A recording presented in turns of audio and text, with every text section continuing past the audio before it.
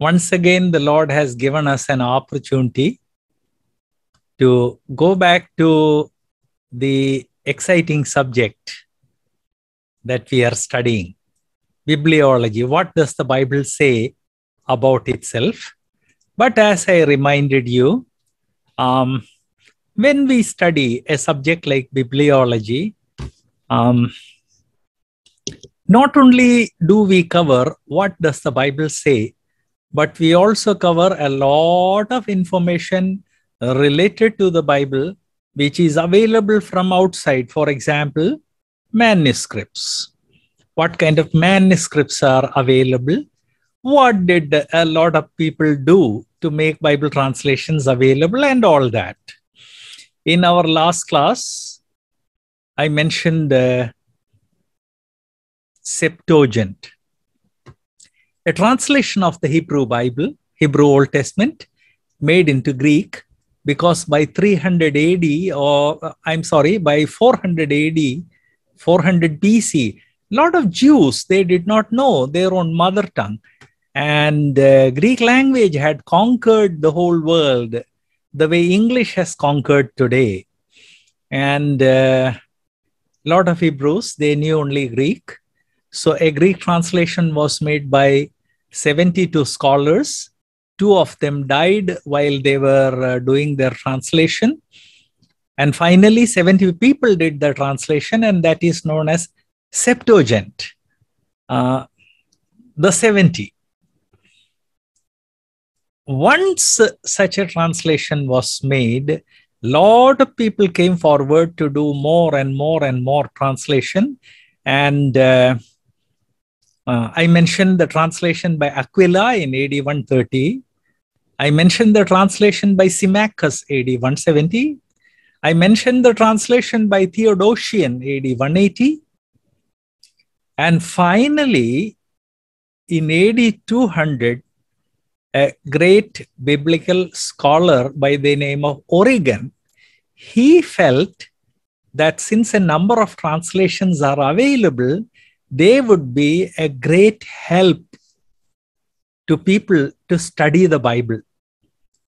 And he combined all the available 6 Bibles or 6 Old Testaments into one in 6 columns. And in the first column, they had Hebrew. The second column, transliteration of the Hebrew. That means it is Hebrew, but written in Greek letters. Then he also had Septuagint, he had Aquila, he had Symmachus, he also had Theodosian. And brothers and sisters, a parallel Bible is one of the best tools which a Bible student can have, because some words in a given translation might be difficult to understand, but consult another translation and what was confusing suddenly becomes clear. So this way, Origen started a process which continues even today. I told you the other day that of all the books which are sitting here in the background, one of them is a thick English Bible, and it contains all the available translations in English, except for 1 or 2 which came after this was made. All the translations are there. And obviously, if all the translations are there, the book will be thick like this. But they use a very special technique to make a book only this thick, but all the translations are represented. And I want to remind you, if you ask me, suppose all the books from your library are taken away, you are allowed to have 1 Hindi, 1 English Bible, and 1 single tool. My answer would be, take away everything, leave this parallel Bible to me. It is so useful. There is a question whether this is available for mobile, and the answer is it is not available. It is available only in print format, and in electronic format, it is not available anywhere. It's most unfortunate, but it is not available in print format, and such a useful tool. I actually went from pillar to post to get one copy for me. And they were selling a single copy for 50,000, 60,000 rupees because it's already out of print. And then one person finally found out a copy for something like 7,000 or 8,000 rupees. And he is one of my students. He presented it to me. So useful. It started with Oregon. Now, why I gave this background information? As I told you, when we study biblical subjects, often we give one theory, second theory, third theory. It's all a vomiting of data. But data becomes useful only when it is interfaced or linked with the real world. That is why when I teach you bibliology, I also keep on giving you data from church history and also from secular history. And last time when I mentioned church history, some of you requested that you would like to have church history. Keep praying for me, brothers and sisters. Lord willing, once this is over, once bibliology is over, Lord willing, I will be taking Bible prophecy. That itself is a very massive subject. And once Bible prophecy is over, Lord willing, I will come to church history. Church history is a subject I have loved very much. And church history is supposed to be one of the most boring subjects. But I want to assure you, church history is one of the most exciting subjects when it is presented in the proper way. I'm preparing for it. Please pray for me because I'm preparing for eschatology. I'm preparing for dispensations to be taught on Mondays after Dr. Sanishwaryan's present series is over. I'm also preparing church history. These things are not easy, brothers and sisters. Please remember, Brethren Theological Institute classes, these are not lectures. These are not messages. These are classes. It requires a lot of preparation. Please pray that God may give me enough grace and enough time and enough health to do all this. Please pray for Dr. Sanishwaryan also, that he may also be given grace to prepare subjects that he is teaching. So this much about Septuagint. By translating Hebrew Old Testament into Greek with the help of 72 scholars, they started a trend, and that trend has helped Jews first and Christians after that, and the trend continues. Last week, the last thing I mentioned was Masoretes. And I want to tell you, Masoretes actually, they are not Christians. They are Jews. But every Christian who is serious about studying the Bible and about the Bible should feel greatly obliged to this group of Jews known as Masoretes. The whole Masoretes are actually a group of people who decided that their entire life shall be devoted to copying the Old Testament. They were Jews. They were working for Jews.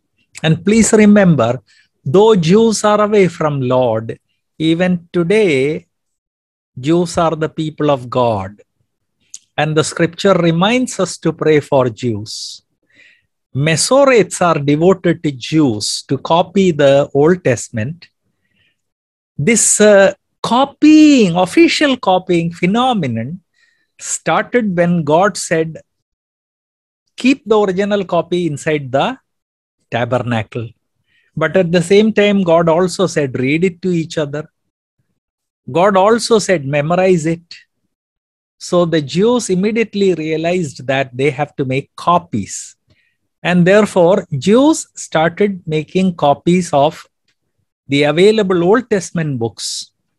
And by AD BC 400, they were copying all the 39 books which we have in our Bible. This process of copying started in 1500 BC. But after about 900 years, it took a formal,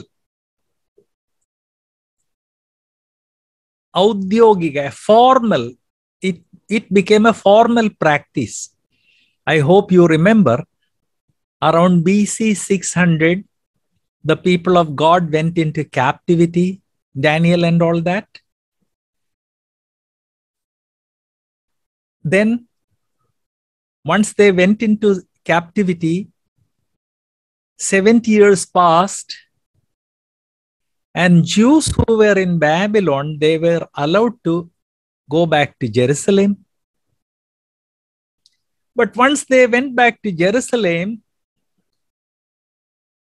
their mother town, the house of God, it was lying in ruins. And a lot of things happened when Jews, not all, but a lot of Jews returned to their motherland. The first return was under the leadership of Zerubbabel. The second return was under the leadership of Ezra. The third return was under the leadership of Nehemiah. Of all these three, Ezra is also known as Ezra the scribe. In Malayalam, he is widely known as Esra Shastri. And we know what a scribe is. A scribe is a person who has devoted himself to copy, like stenographers or typists. Biblical scribes were people who devoted their entire life to copy biblical manuscripts.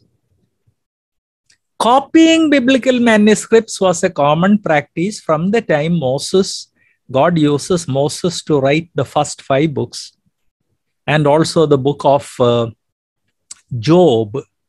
But under Ezra the scribe, it started becoming a formal process.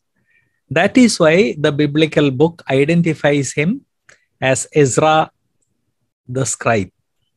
And their purpose was to conserve the integrity of the Old Testament books. Why conserve the integrity? Because by the time of Ezra, it became clear that the original manuscripts were copied once, then people made copies of copies, then people made copies of copies, and eventually by the time of Ezra, many of the copies made by common people. Please remember, Jews were very literate people. So many of the copies made by common people, they contained a lot of errors. And that is the reason why Ezra gave it a formal form. He established a school of scribes. When I say school of scribes, I'm using the word school in a different sense. Usually, when we think of schools, we think of schools where our children go and study from nursery up to +2. That is one name for one usage of the word school. But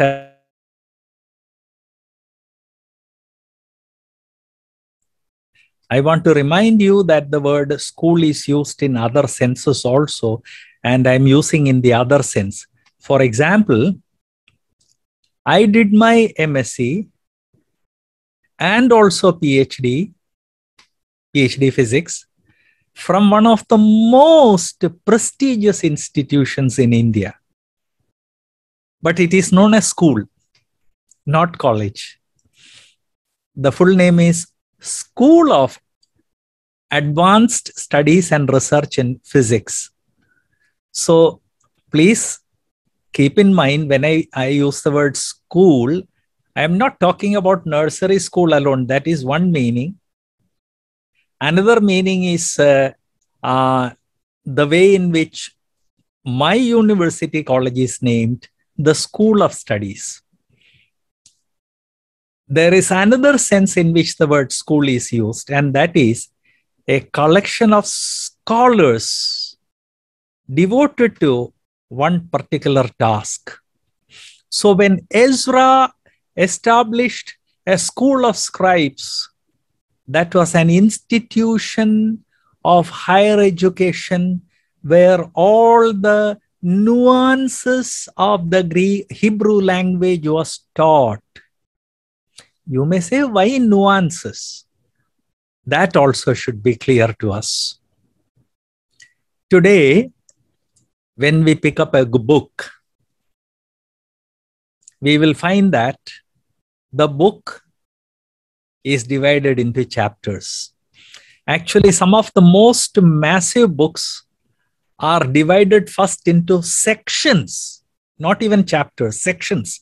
For example, the Malayalam systematic theology, which Dr. Sanish Cherian and I and two others wrote, that is divided into 10 sections. So the moment you look at the section, you know what that section is about. Inside the section, there are chapters. In the Bible also, we have two sections today, the Old Testament, the New Testament. Each one of them is divided into books. Each one of them is then divided into chapters, and chapters are divided into verses. And verses are often, verses have comma, apostrophe, then colon, semicolon, full stop.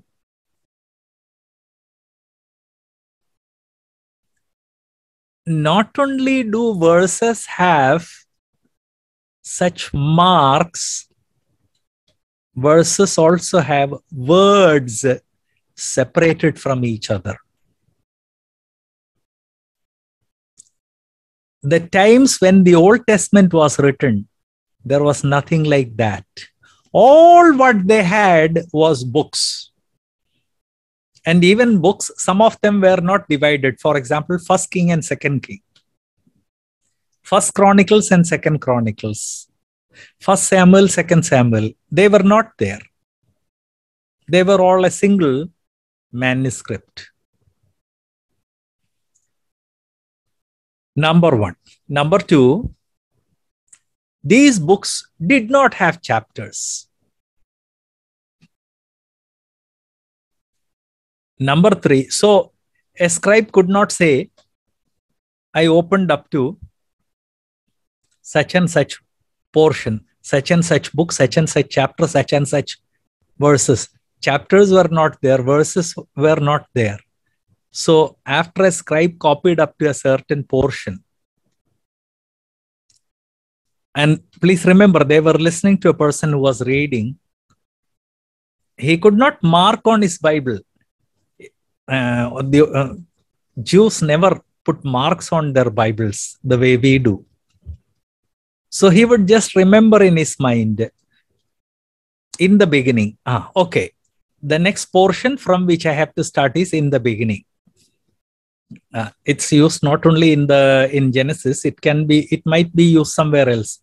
So the next day he comes and opens the scroll and he comes to in the beginning and he starts dictating without realizing that on the same page in the beginning has come more than once, and therefore now he's repeating what he had said yesterday. Mistakes could happen. There were no chapters. And let me tell you one thing. The Old Testament manuscripts did not have chapters, did not have verses. Not only that, they did not have full stops. So there was no idea, there was no indication that a sentence has stopped and a new sentence has started. Oh, you may say, brother, there must definitely be commas and other. No. The Old Testament manuscripts, they had only books. They did not have chapters. They did not have verses. They did not have full stops. They did not have colons or semicolons.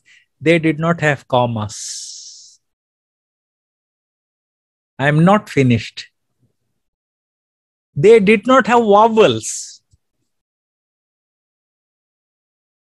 So if they have to write Adam, it will be ADM in English. If they have to write, it is GD. Well, you may say, at least, since those words were separated from each other, they could make out. And there comes the catch. Words were not separated from each other. Pick up Genesis, and the first letter, start from the first letter of Genesis.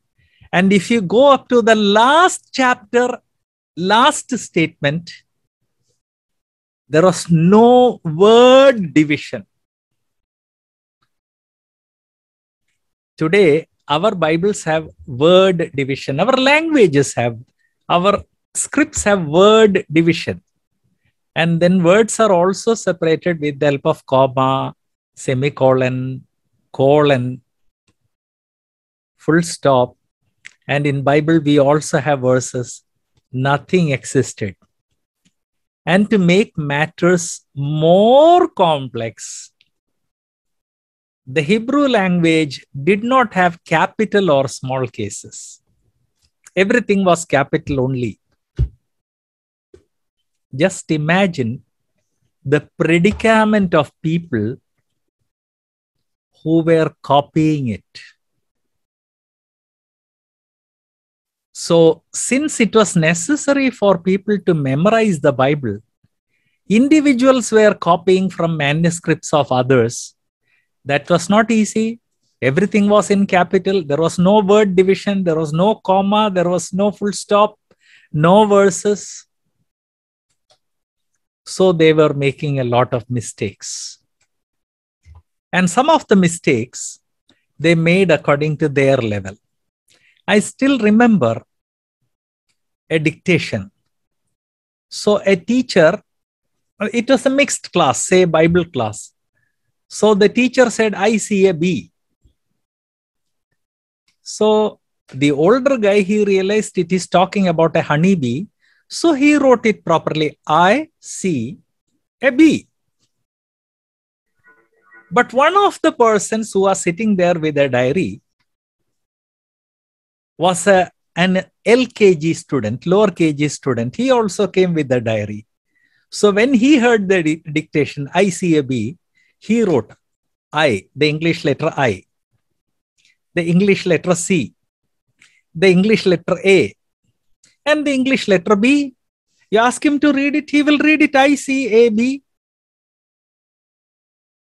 He heard it, he copied according to his understanding. Similar problems came up when, during the Old Testament, people were making their own copies for the sake of reading the Bible and memorizing. And I also want to remind you that as Jews became more affluent, writing material became very common. They became cheap. They were produced in plenty.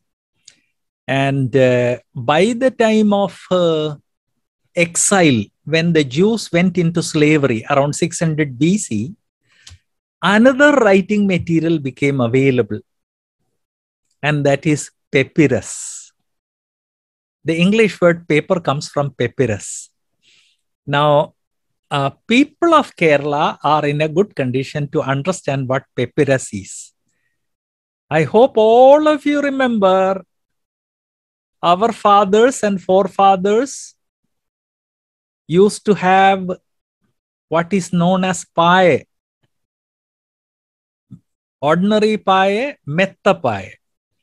They were made of a plant, the long leaves of a plant, ഒരു size കൈതയുടെ ഇല എടുത്ത് അത് ഉണക്കിയായിരുന്നല്ലോ പായ ഉണ്ടാക്കുന്നത്. Approximately same family or a similar family, they had leaves. And by the time Israelites went into exile,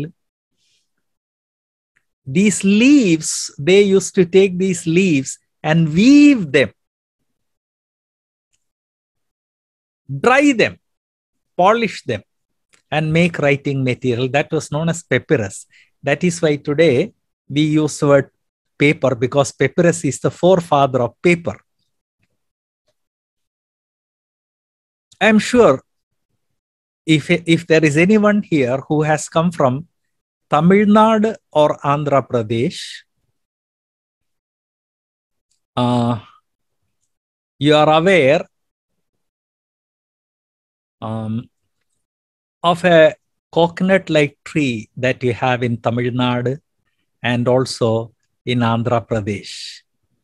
The leaves are all joined with each other, and those leaves were used many, many years ago. Today, I haven't seen them for many years. They used to use these leaves for making fans and also for making caps. Those leaves were used in Kerala for writing. Particularly when a child would go to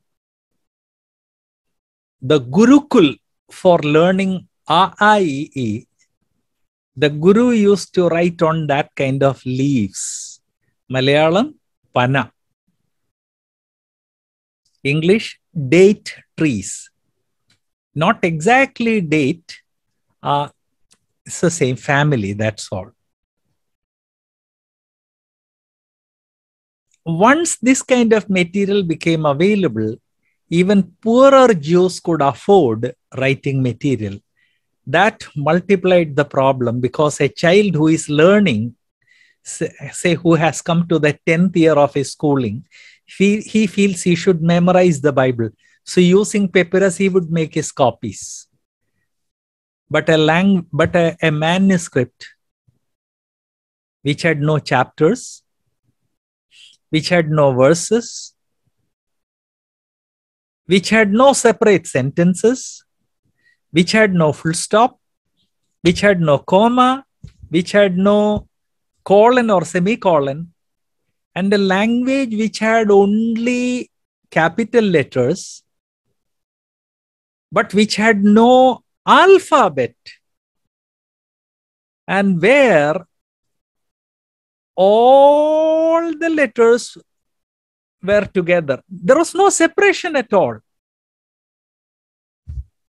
Naturally, when a child makes a copy, he would make a mistake. The adult understands that I see a bee means I have seen a honeybee.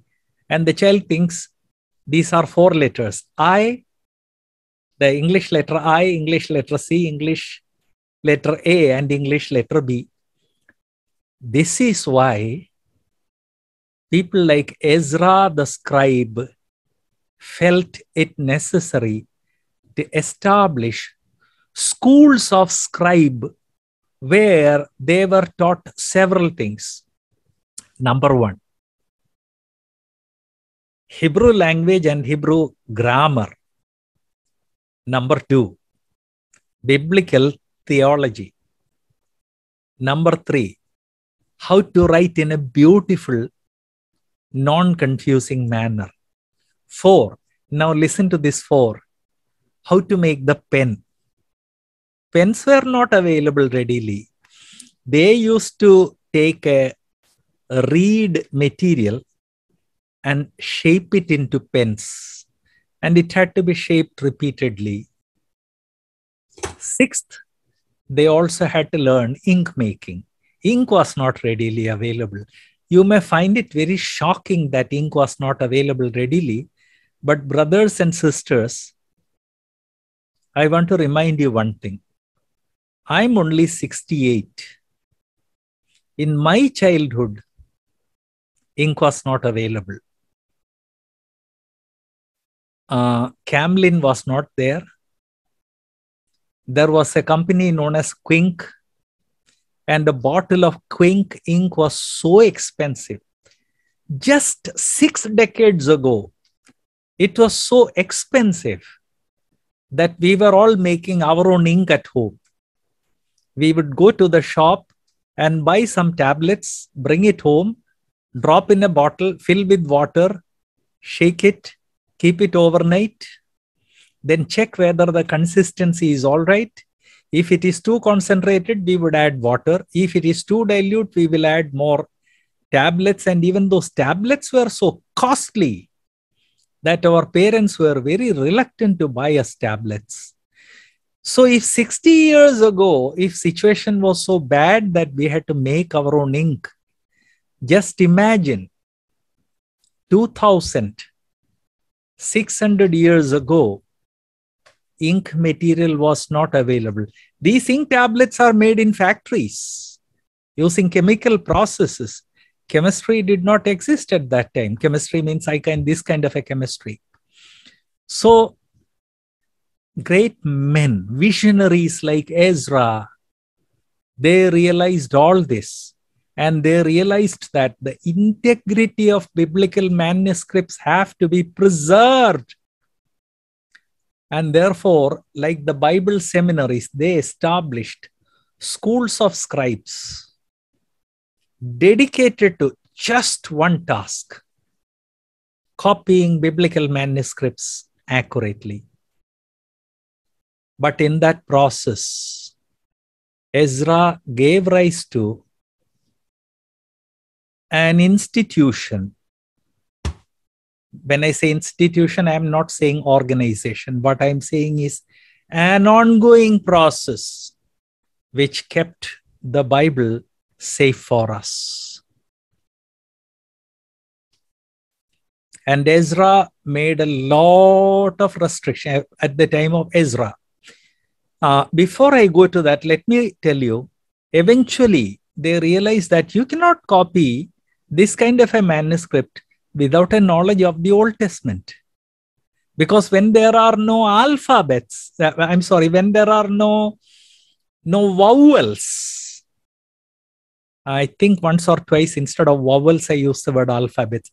They had capital alphabet only. When there are no vowels in between capital alphabets, and when all the alphabets are written one after another without any space between words, then an ignorant person, if he looks at it, he can see a number of words which do not exist there. So these people had to be experts in Old Testament history. They had to memorize substantial portions of the Bible. They also needed to know Hebrew, Old Testament theology, lots of other things. That is why eventually the scribes also became Bible commentators. At the time of Lord Jesus Christ, he was harassed much by Pharisees and scribes. Do you know why? Pharisees were atheists. They considered themselves as faithful Jews, but they were actually atheists. And what about scribes?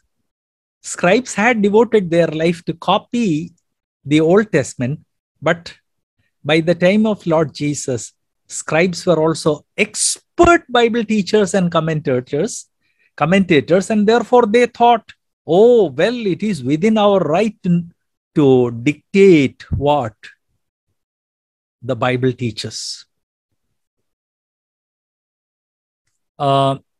Sometimes I do have memory lapses, therefore, let me remind once again: Pharisees, Sadducees, scribes.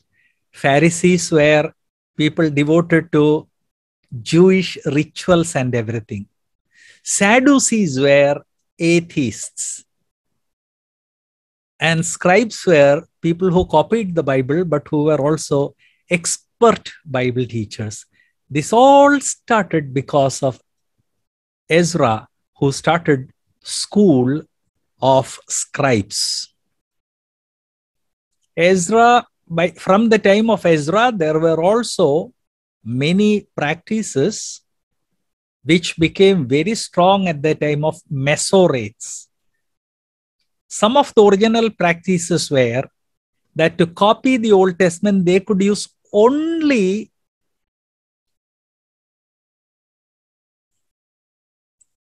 clean animal skins.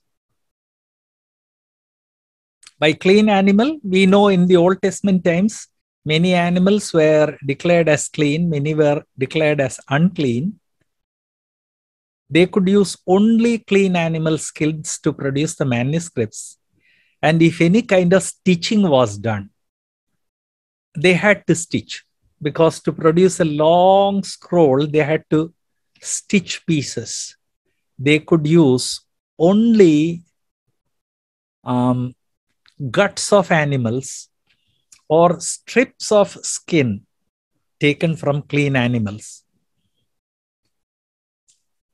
The second rule was each column of writing could have not less than 48 and not more than 60 lines.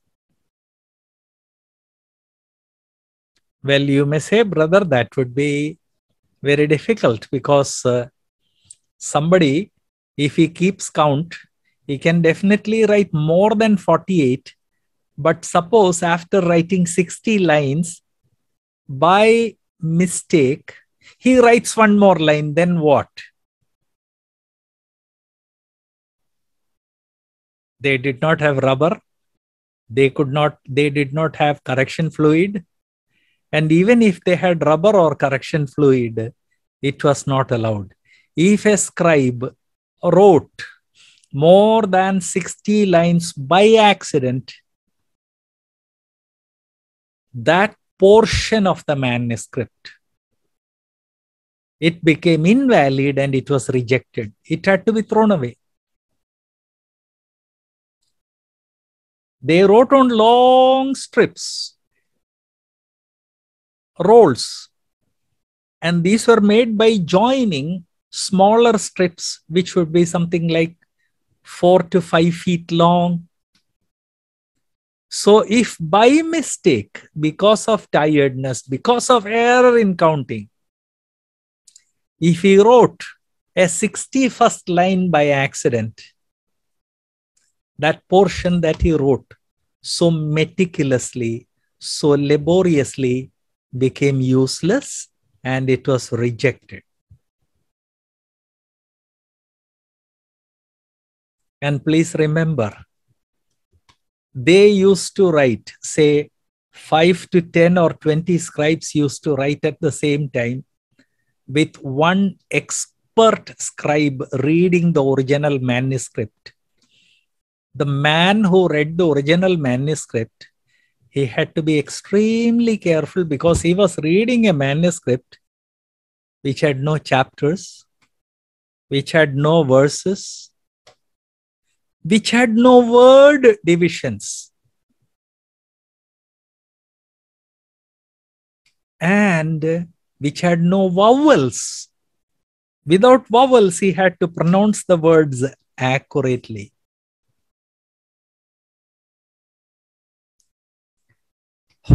Look at their difficulty. So this way, one person would read, 5 to 20 people have to copy. And even if you write one line more than 60, that portion of the manuscript is rejected.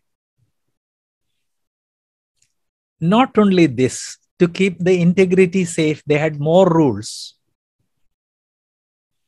The ink used had to be black and only black, made of a special recipe. Not any kind of black could be used. Now, God motivated these people to do this for our sake, because today, when a large number of atheists and people who are hostile to the Christian faith, when they ask us, do you have old manuscripts? Please remember, we do have The Christian community does have a lot of old manuscripts, more than 25,000 to be exact.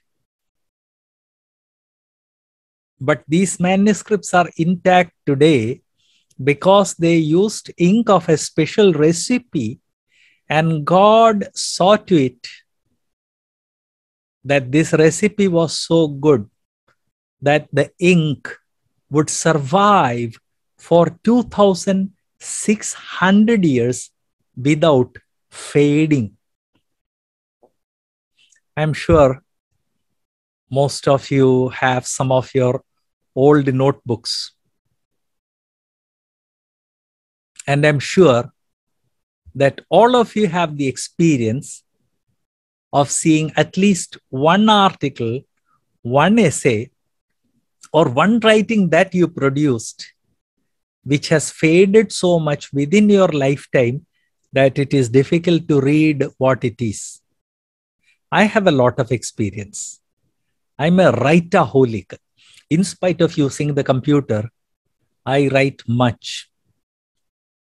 And often it is my experience that something I wrote just 5 years ago has faded so much that one has to struggle to read what it is. I am able to read only because it is my writing, and I know I have a faint memory of what I wrote. I combine that faint memory with whatever mark is available to reconstruct it. I'm talking about the 21st century. If 21st century dye-based inks, which come from factories, fade so fast, why are those 2,600-year-old manuscripts so accurate, so clear, and why has the ink not faded? Because God, the Holy Spirit, guided those people to produce a special kind of ink. And the ink used had to be the ink according to this special recipe. Not finished. As one person who would dictate, and as scribes heard those words, they had to pronounce it aloud as they wrote each word. Why did they have to pronounce it? So that they may not make a mistake. I understand it very well these days because in our family prayer, these days, I read the Bible, and that also in Malayalam. Though I am a native of Kerala, Malayalam is not my native language. And to get a good grip over the Malayalam of the Bible, for the sake of my teaching ministry, for the last 3 or 4 months, I have been reading the Malayalam Bible aloud in our family, morning and evening, and almost every day. Either my wife or my father, they stop me at a given word and ask me to read it again. And I realized that I made a mistake. So whether you're reading or writing, mistakes can happen. And I now see it firsthand. Why? When those scribes would copy, they had to loudly pronounce each word as they copied the books.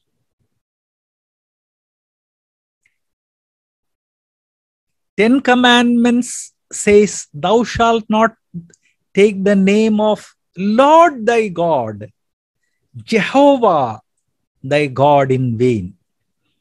And schools of scribes took it so strictly that when the master scribe reads Jehovah, then before copying the word Jehovah, they would wipe the pen, wipe all ink, and then they would go and wash their entire body dry themselves, come back and write Jehovah, which means that if a given verse according to our standards, contain the word Jehovah 4 times, they had to go and take bath 4 times. Was it necessary? Well, that is not our question. But I want to remind you that the scripture did not come to us easily. No. Men had to devote their entire lives to sit in dark rooms. By dark, I mean no electricity. They had to sit there and write, following all these protocols. Not finished. Once a manuscript was produced, it was sent to what is known, what in our language, what is known as an auditor. The auditors would compare the copy with the original.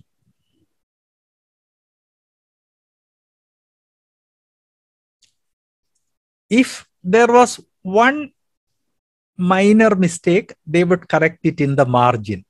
And there are hundreds of manuscripts in which we can see this kind of correction, because hand copying is a very difficult thing.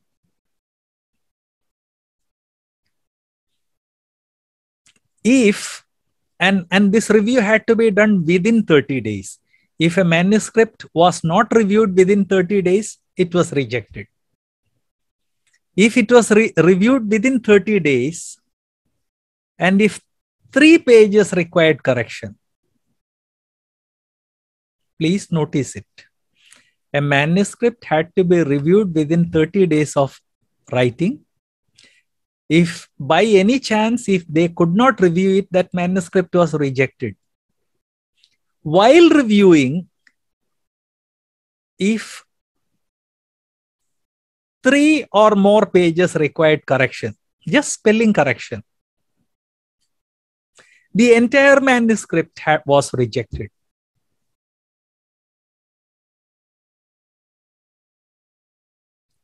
Each scribe had to count the number of letters, the number of words, and please remember there was no gap between words. Each scribe had to count the number of letters, number of words, number of paragraphs, and they had to tally it with the master copy. Usually this was done by the auditors.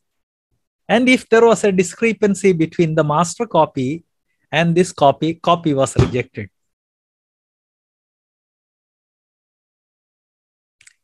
They had only capital letters. But there was one rule. Each letter must be separate from each other.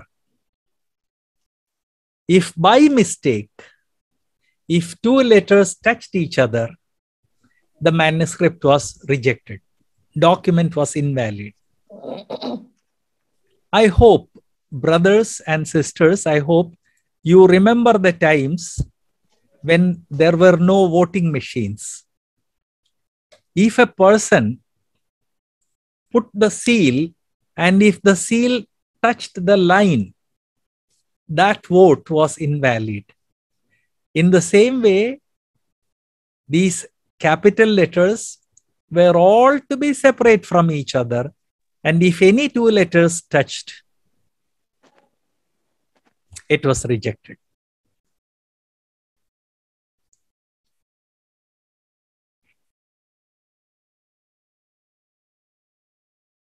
No document, no biblical document could ever be destroyed. Which means if they produced a copy which had error, even that copy could not be destroyed. It had to be rejected, but it could not be destroyed. So wherever the Jews had their synagogues, they also had a big storehouse known as the Geniza. If a Jewish believer had a Bible which had become so old that it was falling apart, he could not burn it, he could not burn it, he could not bury it, he could not throw it away. It was God's sacred word. He had to take it and submit it to the Geniza. Geniza means hiding place. And the priest would take it and keep in the Geniza. Each practice which they started eventually gave rise to much blessing.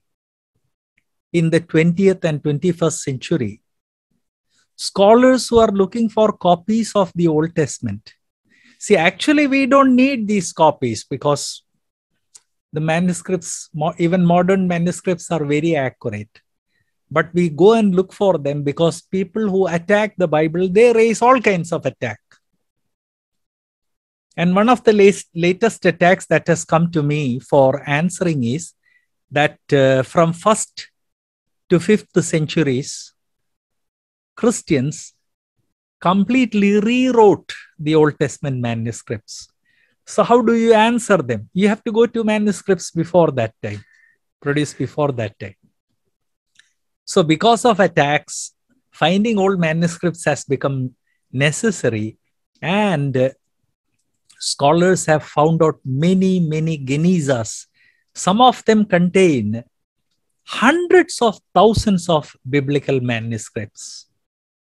They are taken, they are photocopied, or they are scanned, and then they are made available to scholars worldwide for research. Today, you and I, we can have a Bible for the asking. Those who use smartphones, they can download so many translations just for the asking. Go to Play Store, download it. Please remember, countless people, countless tens of thousands of people, scribes, they gave away their lives to do this kind of a thankless, back-breaking job to make the scripture available to you and me. And therefore, today, when we have all these things and when we study bibliology, we should take a little time to thank those great men for their devotion and also for what they have done. Before I close, in my last class, I had shown this massive volume to you, which contains inscriptions from Middle East related to the Bible or useful for Bible scholars. And I told you that the book is 70 years old. I don't have latest volume because I don't have 50,000 rupees to buy a single volume like this. But that much material has become available. If this much was available 50 years ago, just imagine the situation today. But I also told you that lots and lots of discoveries are there. And today I want to show you one volume of a 5-volume encyclopedia that I have.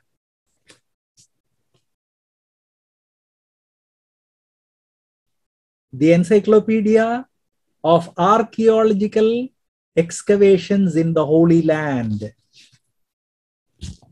This is volume 1, large size. This is a 5-volume work. This is 30 years old. I cannot buy the present volume. The present volume, 5 volumes, would cost more than 1 lakh rupees. But I'm hanging on to these for my personal studies and also to tell my students worldwide 2 things. Number 1, so much material is available about the reliability of the Christian faith that it is mind-boggling. Number 2, brothers, sisters, when you so easily go to your almirah and pull out a Bible, please remember those men and women. Yes, a lot of women are also there who gave away their entire life to preserve it for thousands of years and get it to us accurately. I thank God for this opportunity He gave me to share this information with all of you. And I'm sure that this information will give you much courage to defend your faith and also much challenge to be committed in your spiritual life.